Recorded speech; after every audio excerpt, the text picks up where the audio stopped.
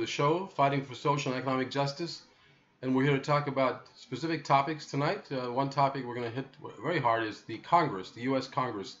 What is the congressional elections about? What are they about?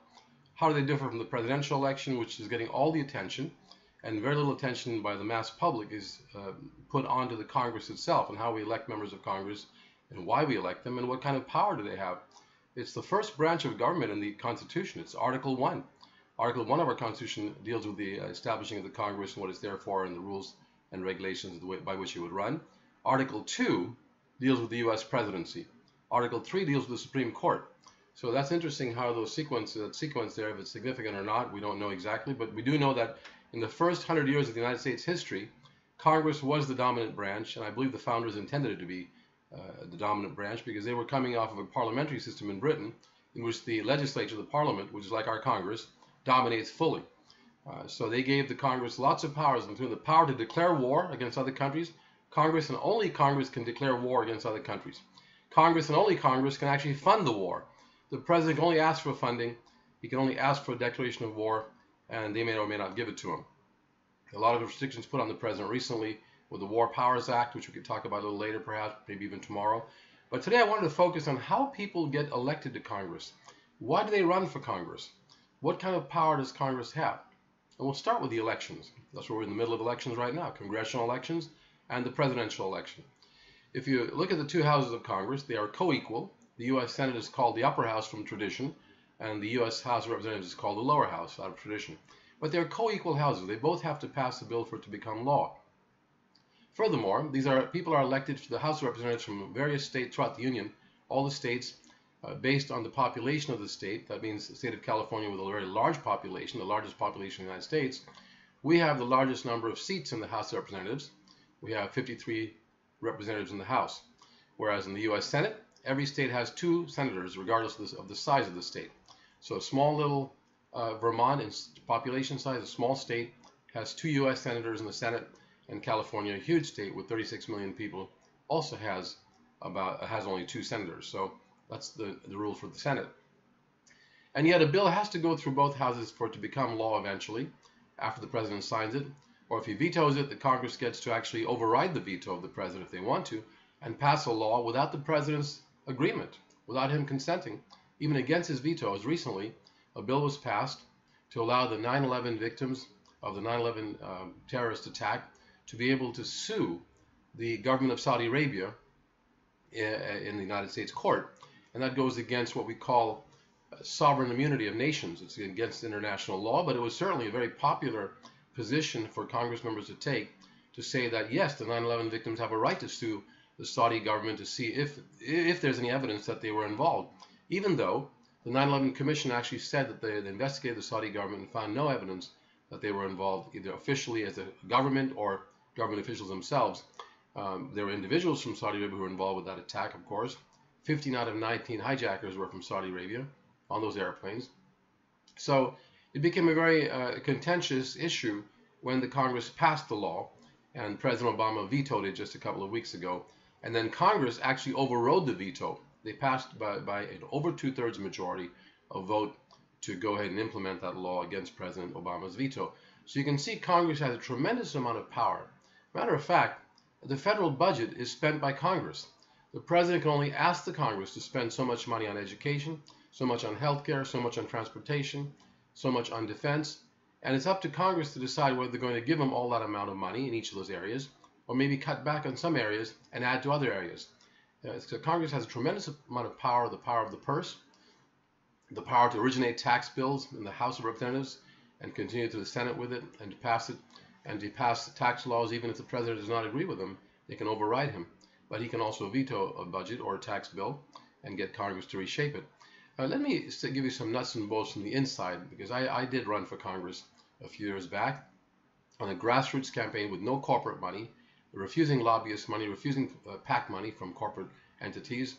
I only accepted the money from working people and individuals and public interest groups like environmental groups and labor groups. When they did offer to help, we'd accept their help. But we refused to take corporate PAC money in my campaign in 1998, and yet I won the primary on a grassroots basis.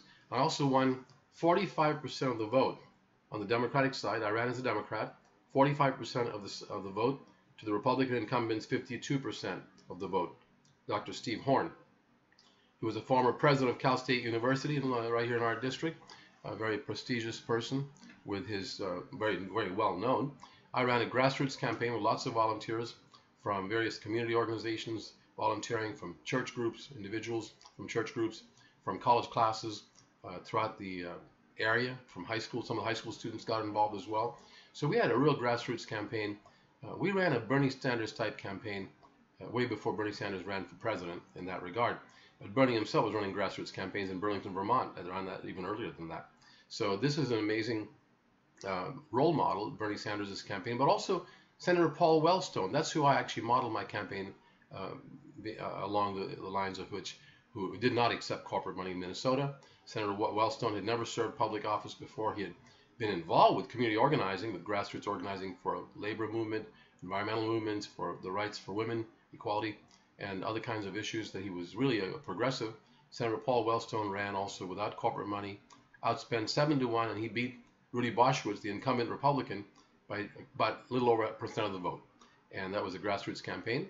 I ran the same type of campaign in 1998 in the Long Beach area and came very close, 45-52 against the incumbent who'd already been in office, 45-52. And we wanted to talk a bit about the inside picture, the inside story of the campaign, how it works. Let me tell you how our campaigns have become in America. As I write in my book, I say the heart, the soul, and the mind of politics have been taken out of it.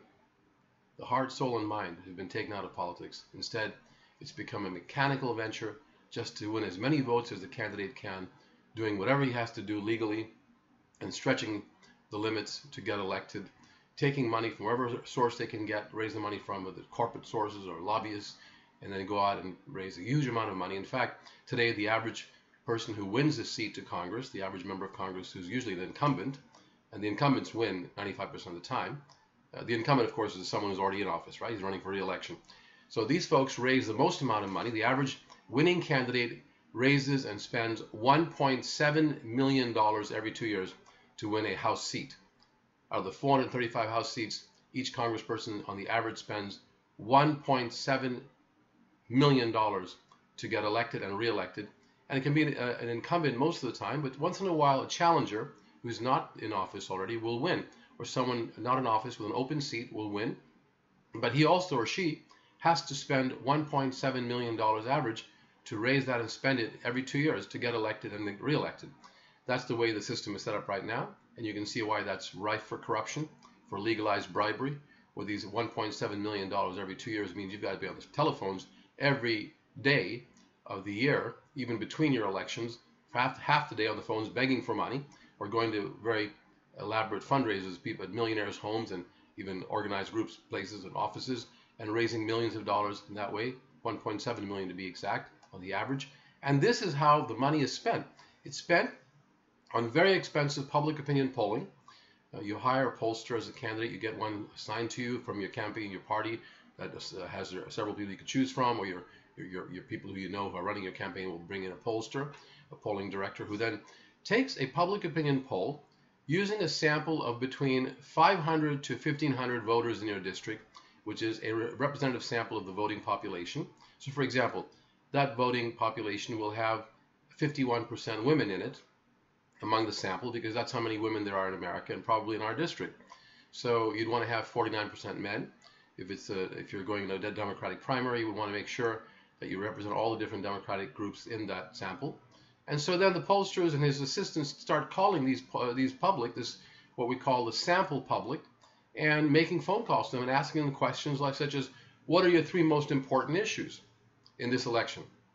That's the first question.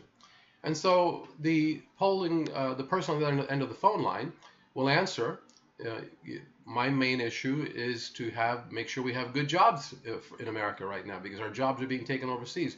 Or perhaps he'll say, the second most important issue to me is making sure our education system works very well. So you have jobs, education, and the third one might be the issue of immigration, that we protect legal immigrants, or that we make sure legal immigrants don't come in to the country. It depends on who you're surveying. That's what I'm saying. The opinions are very varied in the district.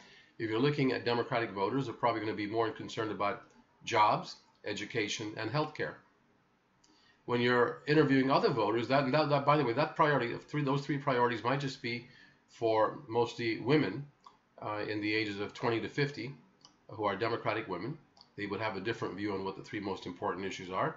So while some men may say it's jobs, education, and healthcare, women might say it's jobs, education, and choice on abortion, or perhaps healthcare and education and choice.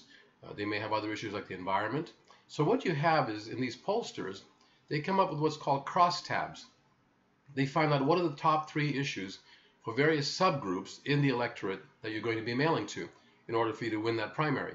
So let's say that women between 20 and 40 list education, healthcare, and choice as their top three issues.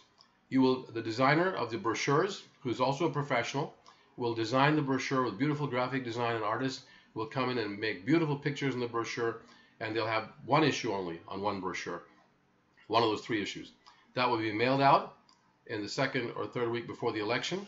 But before that, they'll even have another brochure about the candidate, building up the candidate as this great guy that was born in a log cabin and grew up very hardworking and made it to the middle, went to school and studied hard, became a professor or whatever, and then he goes on and they build him up, and then they come up with the first issue, such as the issue of healthcare, and they put that on one brochure and mail it to all 50,000 women in the district who are registered voters who voted the last several times.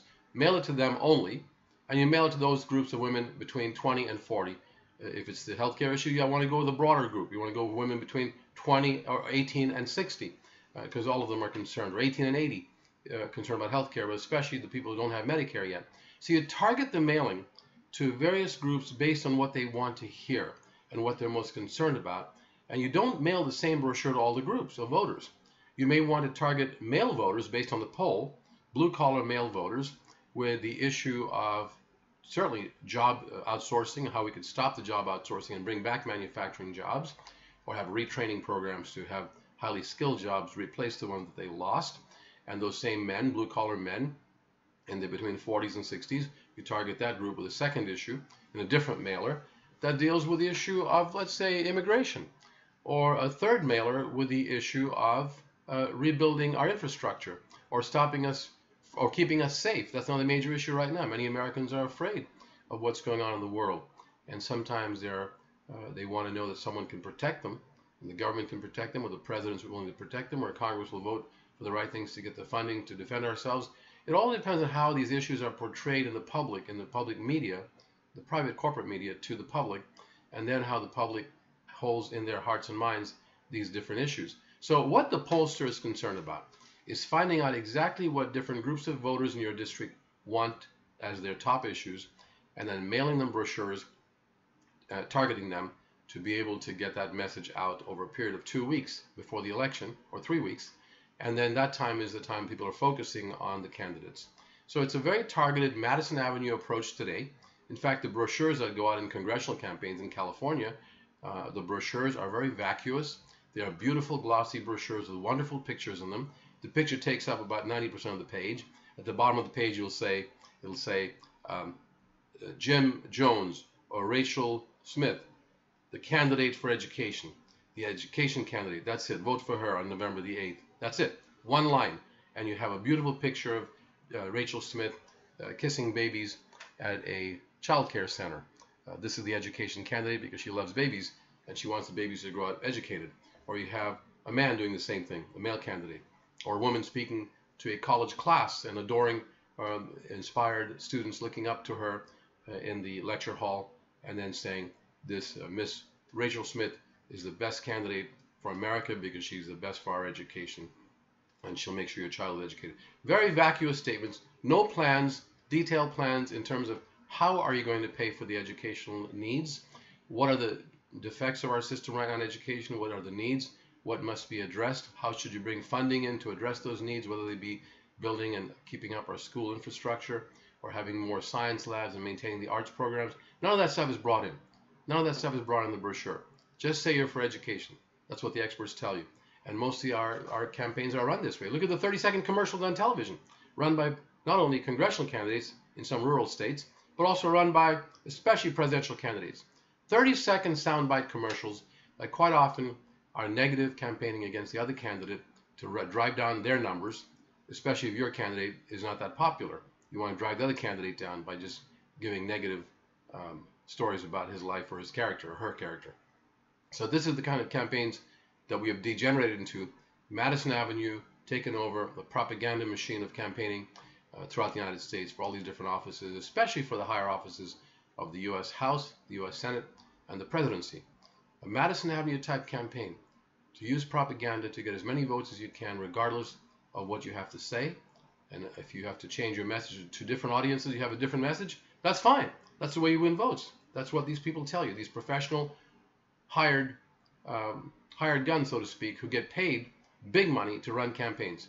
The polling director, the campaign manager, the campaign consultant, the scheduler, all these people is like a machine that takes a candidate, packages him or her, and just sells them as a product to the American people. And it's no wonder the voter turnouts are so low. In congressional elections, we have a 35% voter turnout. 35% of eligible voters in America are voting for the highest office of our land, the U.S. House and the U.S. Senate, the office that determines the purse, how the money will be spent in America, and who it will be spent on, and what it will be spent on, is elected. Those offices in the Congress are elected by only 35% of our eligible population who could vote. Some of them are registered, some could register but are not, and only 35% are registered and actually do vote for the House of Representatives and the U.S. Senate in midterm elections. In presidential elections every 4 years, we're lucky if we get 50 or 51 or 52% voter turnout of all the eligible voters. So this is a real shame, and there's a real reason it's this way, because our campaigns have left the proud traditions of the Lincoln-Douglas debates. Abraham Lincoln, Stephen Douglas, two men who ran for the U.S. Congress several times against each other, and it was tremendous. The debates would last several hours in a day. People would bring their picnic baskets and take it easy and listen to these words and be inspired by them while they're enjoying their food, as well as talking to each other on the side, but discussing the ideas that are being discussed from the stage. And this was an incredible way of really knowing the candidates personally and having them answer questions in depth about issues. What did we get this time around? We're 2 weeks away from our presidential election. What have we gotten in terms of really good discourse, critical thinking, inspirational discourse about the future of our country in specific areas? The areas of how we're going to take care of our people's health and healthcare. How is the president going to work with Congress to bring us education that's totally affordable and totally equitable and free of charge for all of our young people to go all the way through medical school? That issue is never addressed directly by these general election candidates that are on television. Of course, there are two other candidates that you don't get to hear on television, and at least one of those two is addressing those issues. So we need to really put these candidates' feet to the fire and get them out there in front of us at these town hall meetings that we should set up and demand from them that they come on and tell us what are they actually going to do. And that way we have it in writing, we have it recorded if we need to record it, and then we will hold them to it once they're elected and ask them what happened. This is 3 years later, this is 3 months later, this is 3 years later, and we have the same problems that have not been solved. So will you tell us why we should re-elect you? That's called accountability in political science. Candidate accountability to the voters. And accountability is a big part of legitimacy, of helping strengthen the system as a legitimate system of rule, of government that cares about people and that should have the right to rule. That's called legitimacy, and it's based on accountability. It's based on clear-cut issue positions, clearly delineated issues and platforms from the platform of the party and of the candidate to tell the voters specifically what they believe, and to also hear from the voters what the voters want and need. What are the voters' concerns? And there should be a synthesis of the candidate's view with the voters' concerns, and put that together in a platform that encompasses a vision for the country's future, for the state of California's future, that the voters can take and decide whether they agree with it or not. And then they can decide which vision is better, the vision of this candidate or that candidate, the vision of the more progressive candidate or the more conservative one, or maybe a third candidate or fourth who has a better vision overall. And don't forget what the scriptures say, that where there is no vision, the people perish. Where there is no vision, the people perish. So without a vision, without a certain sense of where we want to go as a nation, as a family of Americans, where we want to go in terms of the future and the present, and how we want to take our young people there and ourselves there. That vision, if it's not there, we're going to be sailing without a compass, and we're going to be blindsided. And we need to really put our country back on track again, put those sails up again, and go and tack the way we need to get this country on the right track and moving the right direction as a wonderful enterprise that I think could inspire human beings, inspire the world. It has done that before. We've had leaders like President Franklin Roosevelt, who was a tremendous inspiration to Americans in their darkest hour of the Great Depression, and the world as well, who heard about how he was trying to lead this country out of it and successfully got us out of it. The inspiration that he gave us with his economic Bill of Rights, in which he said that the rights to free speech, the free press, and freedom of religion, the political Bill of Rights, are very important. They were certainly there at the founding time of our nation, but they're not only enough. We have to have an economic Bill of Rights. That was part of President Roosevelt's vision, to take us to a situation where we can guarantee the right to a good job with a good potential, good wage for the working people, the right to a fair profit for small business, he said, the right to make a profit and compete with big business without being crushed by monopolies, the right to an education, said President Roosevelt, is one of the economic bills of rights, the right to having health care where when you get sick and ill so we can recover and continue with our pursuit of happiness. This is the vision that FDR talked about, and there were many non-politicians, such as Dr. Martin Luther King, who was a tremendous leader and an inspirational person as an individual, using spiritual principles to help uplift us to a much better place as a nation. And Dr. King had a vision. As we know, we talk about Dr. King's dream. Well, it was a dream based on a vision, and that dream was not just of equality in terms of race and ethnicity, which was a very important part of his vision. We have to have racial and ethnic equality for any humane or humanistic society. That's a fundamental requirement. But we got to go beyond just race and ethnicity. We have to go to economic equality.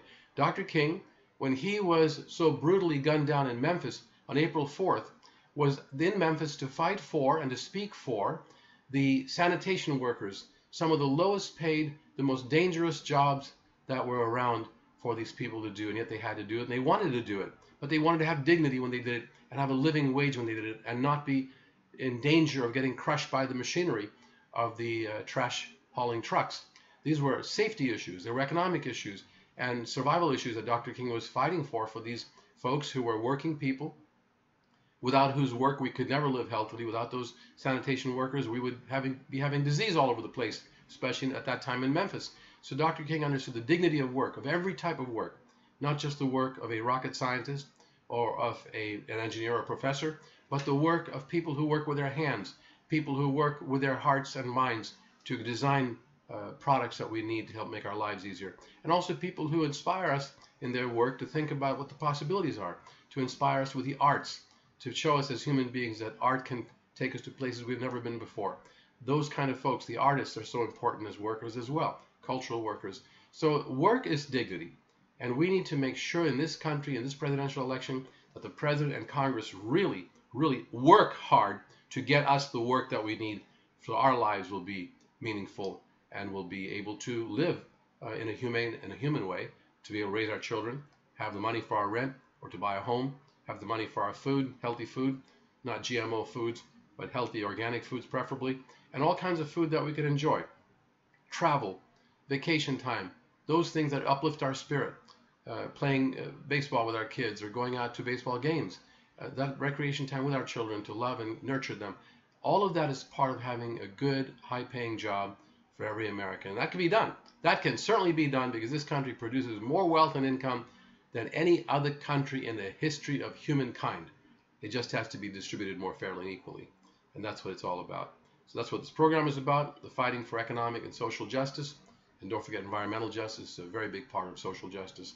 And we've got to fight for these things, especially to prevent this horrendous climate change that's occurring right now, which can end up destroying our civilization as we know it. Just heard this morning on some research program, radio program that brought up some recent research, that the ice in the Antarctica is melting much faster than we thought. The ice shelves in Antarctica, which is causing it's melting underneath the shelves that come off of the actual continent, and it's causing the water to rise. And the warming of the waters from the rising ice in the North Pole is actually causing the ice in the South Pole to melt as well now. And this is just tremendously important for the survival of our planet. So we have the capability to figure out how to do this through engineering, through a more safe and proper consumption of products that we need, but not what we don't need. We've got to look at our lifestyles. We can certainly live a good life and live a healthy life and a pleasurable life with a lot of free time if we just become integrated as parts of the environment, not people who capture and who are to rule over and exploit the environment, but those of us as humans to be a part of our environment, as Chief Seattle and many, many Native people have spoken about. Chief Seattle, a Native tribe leader in the Washington State area, many years ago said that we must make decisions at this time, the time he was living. We must always make decisions in our lives that will take into consideration the next 7 generations. Every decision that we make, whether it's a personal, political, economic decision, environmental decision, must consider the benefit and the sustainability of the next 7 generations, not just the next generation.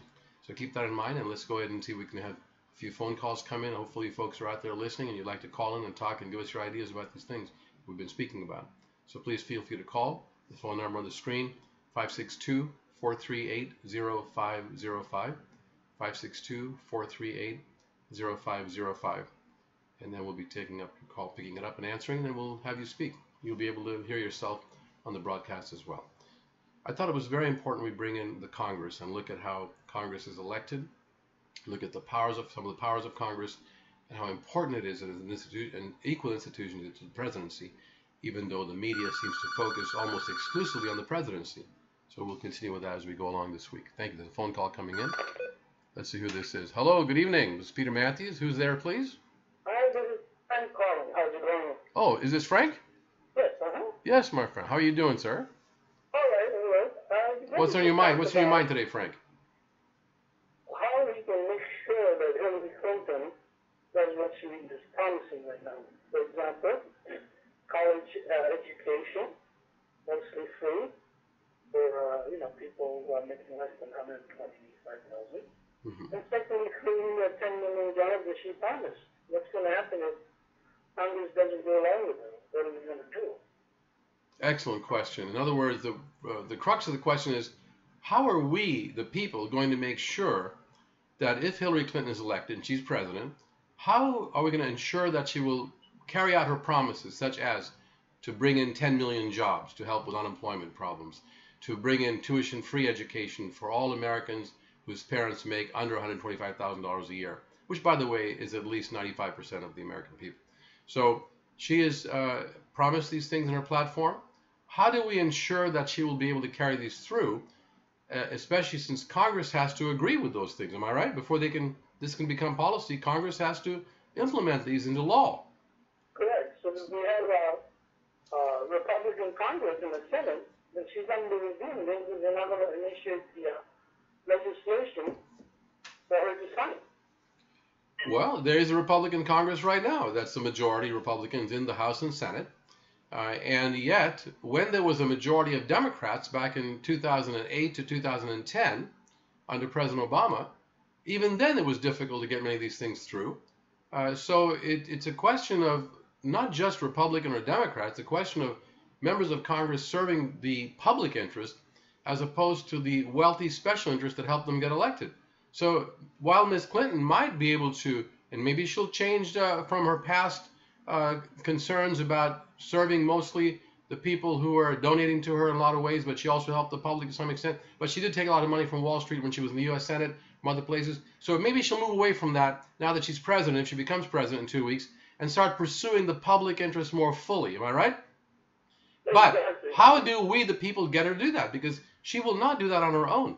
She has taken money from some of the same interests.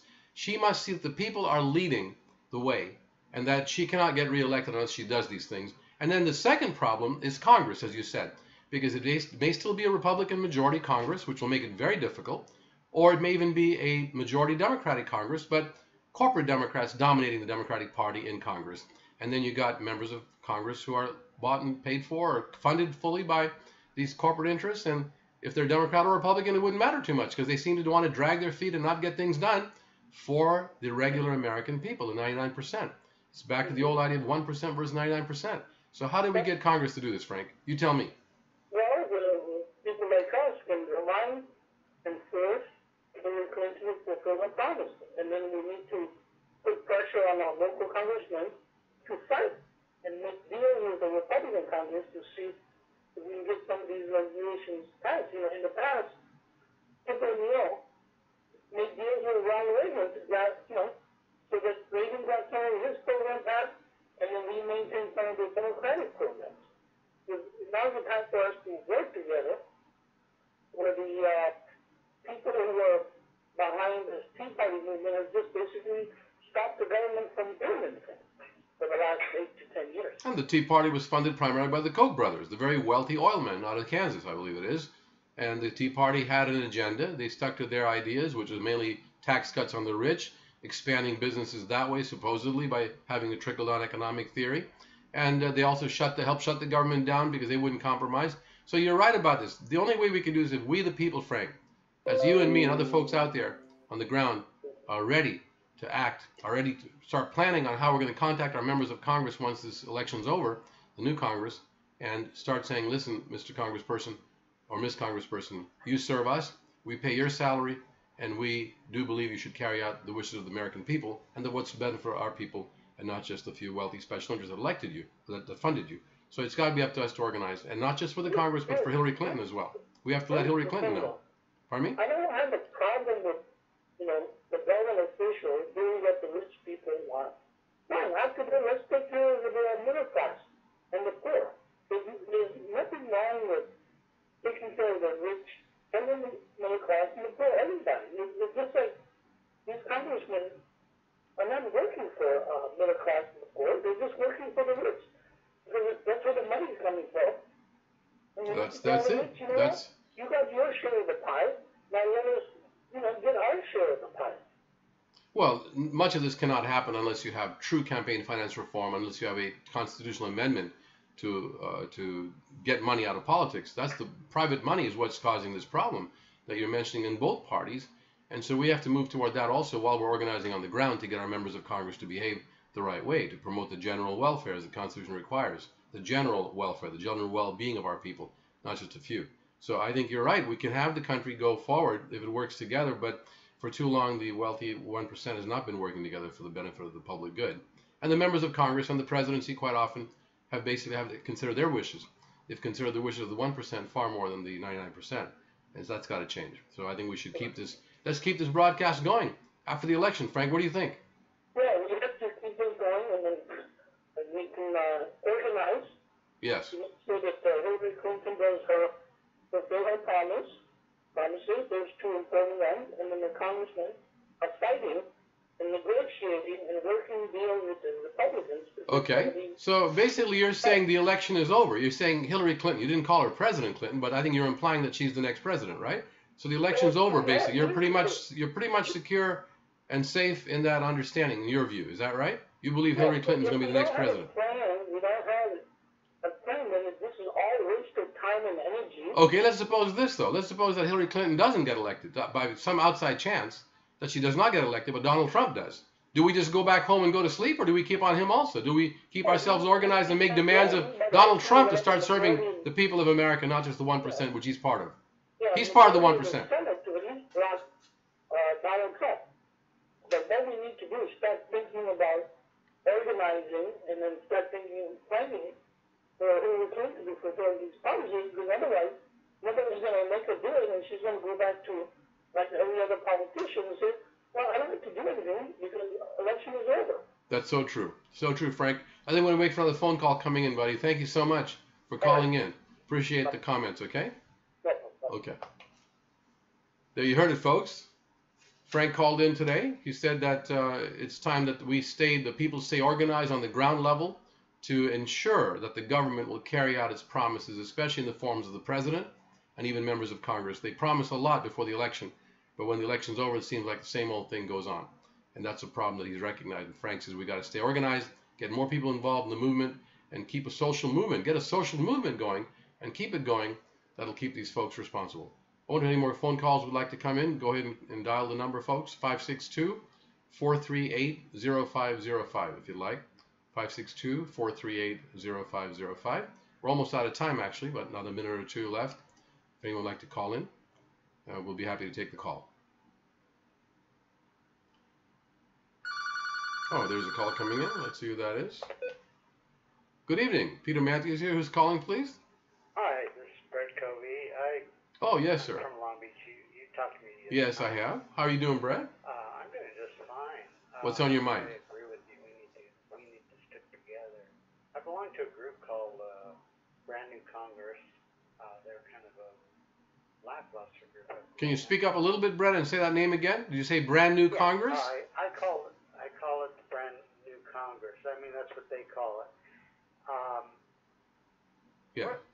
We're working hard, but we're moving slow. We're growing slow. I think my idea is that people are frustrated and angry, and they're just kind of giving up. Some are, on the verge of desperation, but I want to talk about the candidates. Okay. I don't believe either candidate is in any way fit for office. That doesn't include Jill Stein and Gary Johnson. Mm-hmm. But, we both know that it's not going to happen for them. It's going to be Hillary or Trump. Or they're going to take Hillary out and replace her. But whatever we come up with, it doesn't sound like it's going to be real good. But at this moment, it is what it is.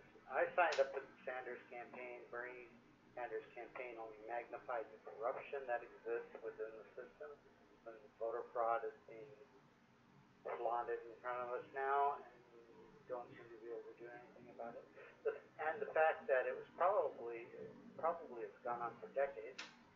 I joined to Change America. Realistically, what can I do and others to change America and ensure the American dream is there for myself, my children, and for that matter, my grandchildren? Excellent.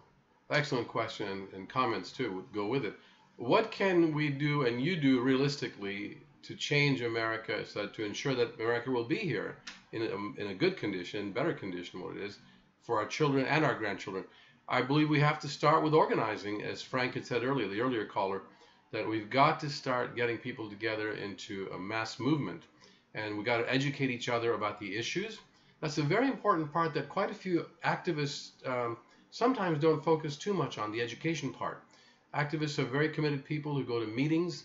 They have specific agendas to get accomplished for their specific issue in a given moment of time and a period of time, but they don't necessarily have all of the information they need to know about how the system is actually put together and how it works and how it's not working, and also the large philosophical concepts and ideals that underlie any given system. I mean, you can have something as horrible and pernicious as fascism or Nazism, as you had underlying the ideals of Nazi Germany or of fascist Italy, or you can have an ideal of liberal progressive democracy as President Roosevelt put forth in the United States.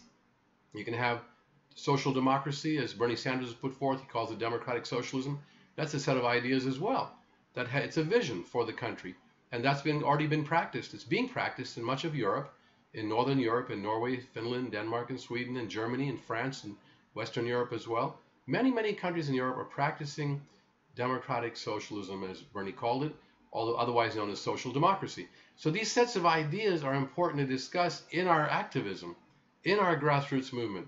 So maybe we should have study groups that come together, or perhaps we could open this up to making this a study group on this half an hour on this show. I would get more people to call in, Brett, and we could have more lines, phone lines here, and talk to each other in several lines. Let's see if we can set that up technically, Brett. What do you think? I think that's a marvelous idea, and I think probably more people. I mean, I got through. there needs to be more people calling, and I would suggest that you extend the show to 1 hour. But we may have to do that, especially as more people get involved. I don't like wasting time here on the phone. Yeah. Maybe it has to be a 1 hour show. We'll have to move it to 1 hour. Let's see how it goes first with getting more people to call and give us their ideas and their thoughts and concerns and their inspiration. We can learn from our public. We have to learn from the public. The public are the regular folks that should drive this whole democracy, not the few elites. So it's about time to sign off tonight, but we will definitely do this, Brett. We'll do it tomorrow night again. And if you have any friends that would like to call in or give us some inspiration and education, we'll do it again. Well, I'm telling people. Yes. I don't know what's going to happen, but 2 weeks from tonight is the big day. The election's 2 weeks, right? 2 weeks from today. Yes. Say that again, Brett? I feel like I'm a part of this whole thing, so. Yes, absolutely you are. I mean, not just broadcast, but everything else. Right. I've known you for a while. You've been a movement leader here in your own way, and your knowledge in technology as well as your knowledge in politics and ideas is a tremendous boon to this kind of movement. So well, I'm we'll not keep it gonna going. stop. Good for you. We're not. None of us are going to stop, no matter who gets elected on Tuesday, 2 weeks from tomorrow. From today, actually. Tuesday, 2 weeks from today is the election, folks. Don't forget. And you needed to have registered to vote yesterday in California to be able to vote. Oh. On.